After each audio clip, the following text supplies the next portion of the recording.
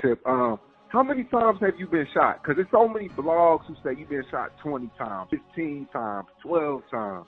No, I've been shot 15 times. Got shot 9 times, and I got shot 6 times. Okay, and these 2 different occasions? Yeah. Okay.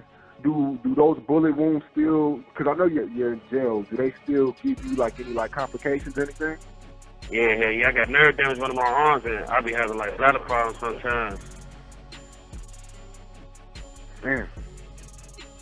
Yeah, that's so in jail, when you have pain in jail, like how does the doctor work? Do you get to see the doctor that day? Do you got the worst shit ever? Help, man. They don't get no fuckies. I be close to send you on your way.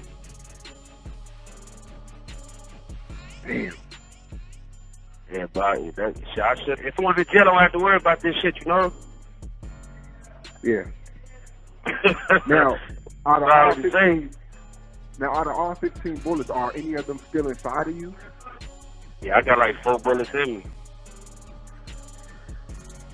Okay, and then you have to wait for them to come out on their own, or do you get surgery? No, they said they only do surgery. They like life-threatening.